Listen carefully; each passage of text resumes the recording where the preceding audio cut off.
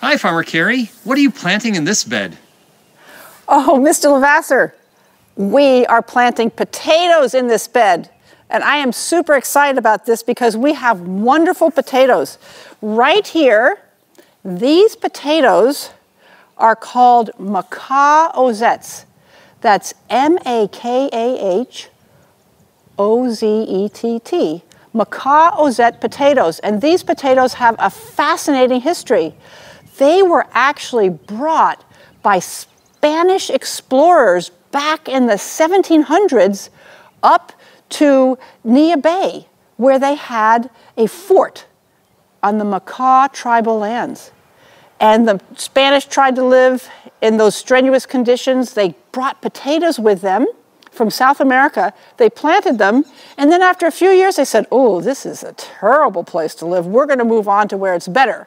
And they abandoned their potatoes at their fort. And the Makah tribe discovered them, and they cultivated them for hundreds of years, and then shared them with the rest of us. And they're really fantastic potatoes. And they're part of Washington history. So we're going to plant these. We have these for our Harvest Feast mashed potatoes every year. Remember how delicious those mashed potatoes are in the fall? Well, it's because of these potatoes. So today, we're going to plant Makah Ozette potatoes in our potato row right here. Now, first of all, how do potatoes grow? You guys know this. They have little eyes, right? Potatoes have eyes where the little sprout comes up. They're not like seeds. Seeds are different. These are called tubers. So in the potato, these little sprouts come up, and we're going to watch these grow because we're going to plant them in the ground, and then we're going to see when the first green leaves appear from these long shoots. Let me show you another potato and how it's growing. These we left inside by accident, and they grew up. Look at that long stalk looking for the sun. And you see how, I don't know, let me put this down right here. Do you see how the roots then grow out of this growing shoot? So they have the growing shoot and they have roots. There's another really good one here. There you can see the roots just beginning from the eye. So first the little sprout starts, and then it grows roots, and then the potato establishes itself, and the potatoes grow off of this, okay? And we'll follow that. So potatoes are a very unusual kind of plant and how they grow. So what we do is we take our little potatoes and we plant them in the ground. Now, let's look and see, how do you plant a potato? There's a couple different ways. This is the trench method, and the reason why we're doing this is so that as the potato grows, we can keep piling more and more soil off the growing tip, and then the potato is producing little baby potatoes underneath all that. So you can get it deep and then cover it up as it grows. So we dug this trench, and now I'm going to add some compost, but before I do that, I put something right here to show you. These are the evil wireworms. We found them in this bed. Remember, the wireworms are the larvae of the click beetle, right?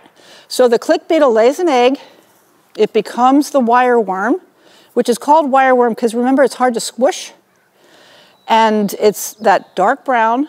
It's about ½ an inch long, but sometimes you find babies that are shorter. And then it goes into the pupa stage later in the summer, and then into the click beetle. But in this stage, it likes to burrow little holes. Remember, we've seen holes in our carrots and our potatoes, and sometimes it can burrow up into a lettuce and kill it. So we don't like wireworms. We take them out. If you have chickens, they love them. But just kind of quietly disappear your wireworms in whatever way you feel is appropriate, okay? But we want to find all the wireworms in our soil because we do not want them eating our potatoes. Now, Carefully digging, watching for wireworms. Then we have our trench right here. Oh, that's a really good one. See that one? These are actually, these should have been planted a little while ago because they're sprouting.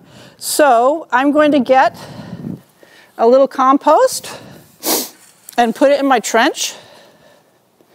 All right, I put a little bit of fertilizer in my trench also before we did this. So I'm going to work a little compost into the bed. And remember what we said before in our other planting video, is when you add compost, you like to work it in, okay, so that you can't see it anymore. Okay, so I'm making a nice little bed for them to be, for our little potatoes to go in. Okay, I won't do the whole thing, but I've added that nice compost in there. Yum, yum, yum. Okay, now let me just get a little bit more so you can see the distance, okay? Okay, so now here is our planting bed. Let me get a couple potatoes. Let's see here. That's a good one. These are good ones.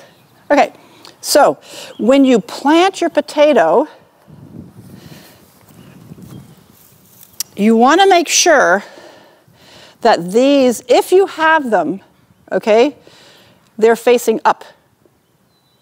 Now, a lot of the potatoes you will plant have eyes in them, and then it doesn't matter because nothing's growing. But this is not a root. You do not want to plant this as if it were a root. If you have sprouting potatoes, this is a sprout. There's a tiny little leaf trying to form up here. Don't plant these this way. You got that, Mr. Levasseur? I see. I would have thought to flip it the other way. No, these are not roots. These are shoots. Okay? Your shoots go up, and there's a tiny little leaf starting there. So we're going to put our little potato here in the ground. Now, how far apart do you put your potato? That's important. You don't want to have them too crowded, but you don't want to have them too far apart. So you put them about a foot to 15 inches apart. Okay? Now, what's good is I happen to know what a foot is in about 15 inches. So that right there is about 15 inches, okay? Oh, here we go. Potatoes. This is our potato sign. We can measure using our potato sign. So it goes from about the end of this to the O, okay? So now I know that's how far apart I plant it. And then I put it right here, right? There's another one. So you can find all sorts of things in your garden to measure with. Some people, well, this is, let's see. Okay, that could be used as a tool to measure, see? So it's always good to find your own homemade measuring sticks so that you have consistency. Okay, let me put one more potato in. All right, now the way we're going to plant these is to take some of the soil that we've dug up, see this? And we're going to cover it up. So simple. See how simple that is? Now, you can see that we haven't completely filled in our trench. We've only partially filled it in. We still have soil on the edges. We are going to watch these potatoes, and as soon as they show little leaves popping up, we can add more soil. And we'll add more soil up a little higher, and then after that, then we can add some hay mulch. So we're going to always have our potatoes either covering up with soil or covering up with hay mulch. That will help us get really nice potatoes. So see, now we have 4 potatoes in the ground right here, and we've covered them up. We're going to watch them. We have a little worm too. There we go. Let me cover you up too. So we're going to watch and see when do our first shoots, our first leaves, potato leaves, come out of the ground. So we'll get back to you when that happens. Now, one last thing. You'll notice we have 2 trenches, yeah? So you can put 2 rows of potatoes in your bed. Some here and some there, and then their potatoes will grow up. You'll have 2 rows of potatoes. So we'll finish this bed off for you, and then together we'll see when they all start to grow. Is there any other way to plant a potato? Mr. Lavasser, there is a super simple way to plant a potato. You don't have to do the trench. The trench is great, but it's not necessary. You can just put your potato in the ground. In fact, that's what we used to do for years until Farmer Kiley introduced the trenching method to us, and we're going to try that this year. But we can just dig a potato. So let me get this soil ready. Ah! Oh my goodness! Uh-oh! Look what I found. What'd you find, Farmer Carey? A wireworm. Oh, and you know what I can see on it? It has a little black head, and you know how you can tell it's a wireworm? It's got 6 legs, because it's an insect. It's got 6 legs on the front, right there, and then its body, okay? Now, sometimes you'll find things, and they have lots of legs. Is that a wireworm? No. Wireworms are insects. They have 6 legs. So you know you have a wireworm if you have this 6-legged larva. Now, let me put that wireworm on a safe place where it won't go away, because I don't want to lose it, but I want to plant the potato. Now, I have a little compost here. I'm going to dig a hole, and you want to dig it about 3 inches deep, okay? Potatoes like to be about 3 inches deep. And then I'm going to put my compost in. You could add a little bit of organic fertilizer if you wanted, but I know these beds are fine. So I'm going to mix that compost in so I can't see it anymore. And then, remember how we do this? Which side is up? This one or this one? Remember, this is a shoot. It goes up. This is not a root. This is a shoot. If your potato is sprouting, put this up, okay? Now, let's put the potato in the ground. So simple. There's our little potato. Now, lucky me, I just happen to have a stake right here. It's really fun to kind of stake your potatoes just to see where they are.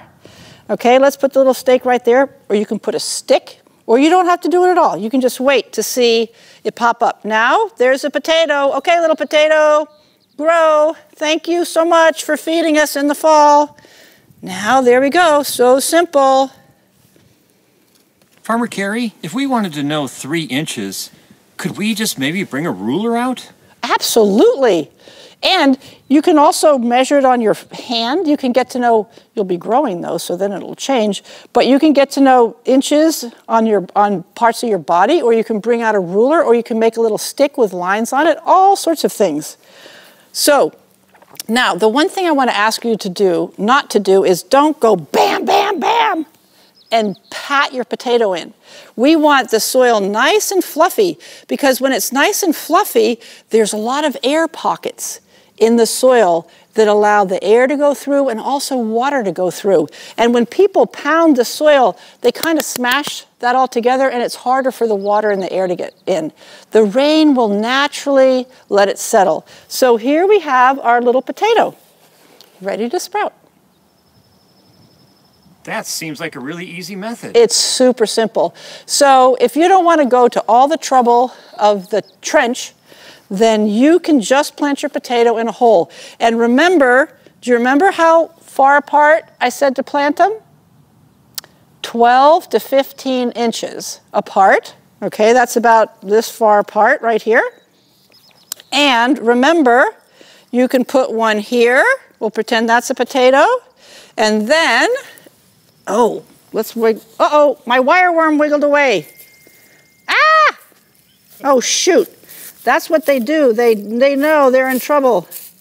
Uh-oh. Okay, we just lost that wireworm. Here's the other one. See right there? So there is, oh, rat. Oh, I found it.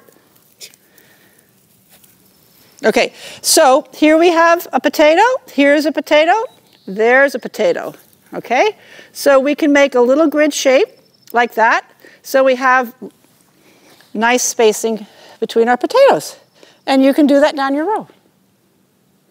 Thank you very much, Farmer Carey. You're very welcome. I look forward to eating our delicious Makah Ozette potatoes. And I just want to do a shout out to Slow Foods.